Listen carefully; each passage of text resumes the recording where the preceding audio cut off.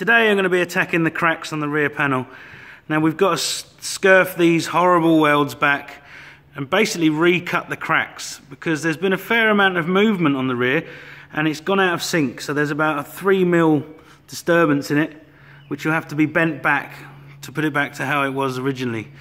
Now my mate Rocket Josh, or Josh McLaren, otherwise known as Rocket, has lent me this electric die grinder. Now this is just worth its weight in gold, so we don't have compressors running and tools going and it just doesn't matter. But this is just one of the best tools I've used so far for this. Now what we're doing, we're following the cracks and we're putting indents in them so we can fill them with weld. So we're not going right through the work, we just want to give the weld something to penetrate into, because if we just weld to the surface, exactly the same thing will happen that happened before. It will just look rough.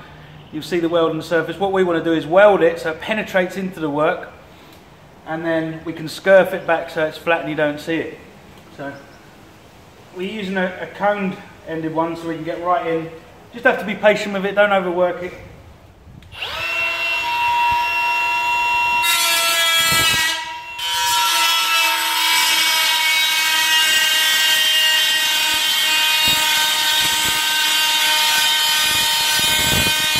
We've grooved all of these cracks out, and the purpose of doing this is so when you're welding it with the MIG, the weld penetrates right back into the work. So when you're grooving it, don't groove right through, leave about 1 mil behind it, and then that will fill up nicely, penetrate in, then we can skirf it back and you'd never even see that it was there.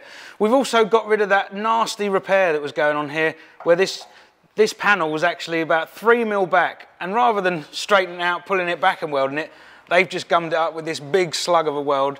You see it quite a lot. So we've got rid of that, we've recut that, pulled that forward. It's all going to be good now. It was quite tight to get in there with the grinder, but that's all good.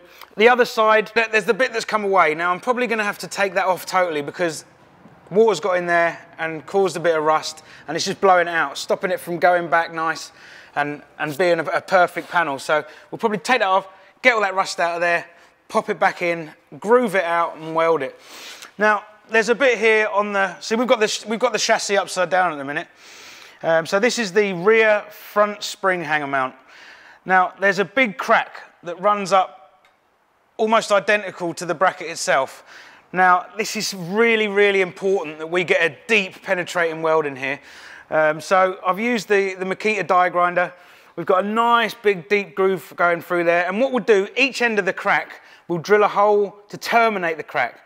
So it won't happen because we're going to do such a good repair on it, but if that ever wanted to crack again, it's got nowhere to go. So that hole will be the termination point. It can't jump the hole.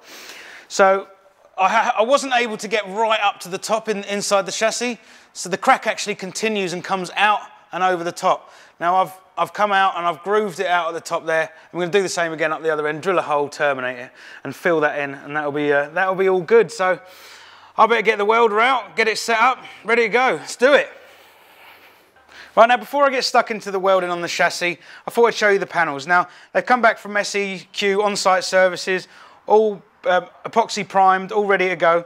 Now we've got the light surrounds there, the light brackets, they're all perfect. Got the washer bottle and the expansion bottle bracket there. That's all good. The uppers, we've got a little bit of work to do on the number plate holder.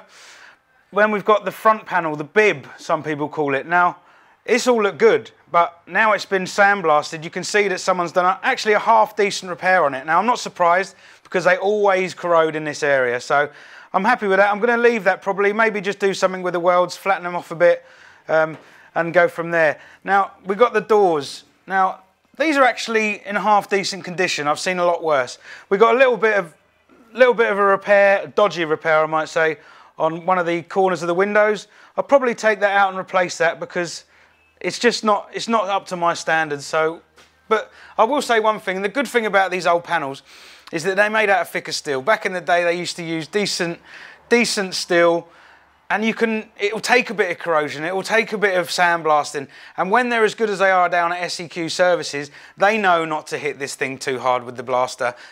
You saw their work in a previous video, the way they work that paint and the bog off is perfect. Try not to take any metal off it at all. That's why we go to SEQ, and look at it, you just see the results, it's awesome. So the customer, Brad, bought the rest of the rear upper panels. They've seen better days, definitely. You got real corrosion at the top corners here and at the bottom. So we're going to get them blasted, and we're going to have to use them again because these are quite rare. I don't know many people that have got any. The windows are good, the rubbers are good around the windows, so we're going to try and save those, save the customer some money on the build, because the window rubbers are actually quite expensive. The one real bit that's of concern for me is the bit that goes across the top at the rear. Now that's really got in there, the rust, and I have to build that back up or try and find another one because it is at that stage. I really don't know what to do with it, but we'll be alright. We've got the little gussets there, all good, which is a bonus. But I think we really got our work cut out when it comes to these. So anyway, let's get on. We need to bend this bit of chassis straight. Now I'm hoping, because it's bent back slightly, I'm hoping when we straighten this out, that'll naturally push it back into its original state. So what I've done, we've got this big bit of wood here, we've cut it just higher than the axle stand is. So the whole weight of this side of the chassis is sitting down on the bit of wood here. And we're just going to be tapping it here, hitting it, to straighten that bit out, straighten that, make that nice and flat like the other side.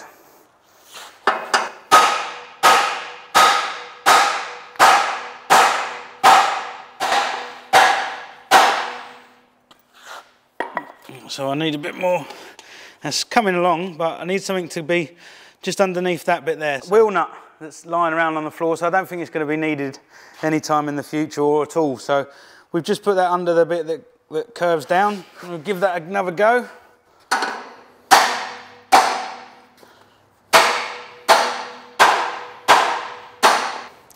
Look, this is how bad someone's repaired this in the past. Look, I've just been hitting that. See how that's come up? You can see how the weld is just sitting on the surface. Now, that is why it's so important to put a groove in there so the weld will penetrate in and flow through the work, not just spit and patter on the surface. That's no good. We're doing it properly. Pretty happy with that. That's come back somewhat. Think it might just need a bit more.